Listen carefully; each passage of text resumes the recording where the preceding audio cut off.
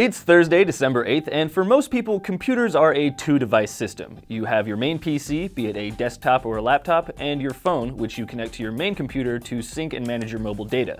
Well, you wouldn't be alone if you've ever wished you could use just one device for everything, and now Microsoft is working to realize that idea by running Windows 10 and desktop apps on a phone. Microsoft can now run Windows 10 on a Snapdragon 835 mobile processor using x86 emulation. So basically, they're fooling Windows 10 into running on a phone by packaging it inside a pool of code that tells it it's running on a PC. It can even run apps like Photoshop, Chrome, and HD video applications. And if it can run those things, well, it can pretty much run anything. This is different from Windows RT.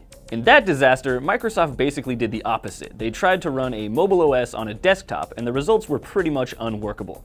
But with this new effort, the day may come soon where you just plug your phone into a bigger monitor at home and Windows looks and works just like normal. That'll be a pretty great day. With smart home tech on the rise and the whole world going wireless, we depend on Bluetooth technology more and more these days. Good news then, Bluetooth 5 is here to make life just a little bit easier. As you might expect, it's bigger and better than the latest iteration, which was known as version 4.2.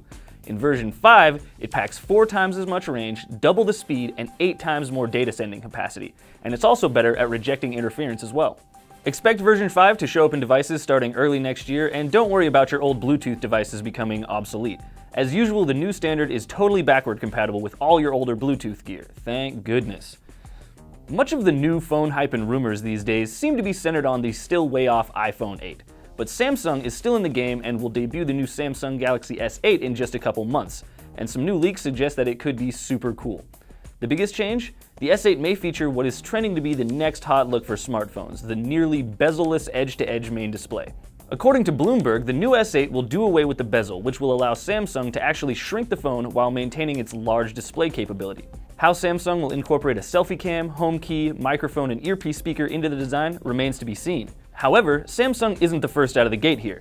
Chinese phone maker Xiaomi's upcoming Mi Mix phone nearly pulls it off, with a screen flush to the top of the phone and a tiny bezel at the bottom of the screen. So yeah, this all-screen design element is a thing that can be done. If Samsung pulls it off with the S8, the heat will be on Apple to either do the same or explain why they didn't. Either way, expect the look for smartphones to change in 2017. That's it for DT Daily today. We've got the rest of today's tech news on digitaltrends.com as well as on our Facebook page and YouTube channel, so check them out and we'll see you again tomorrow.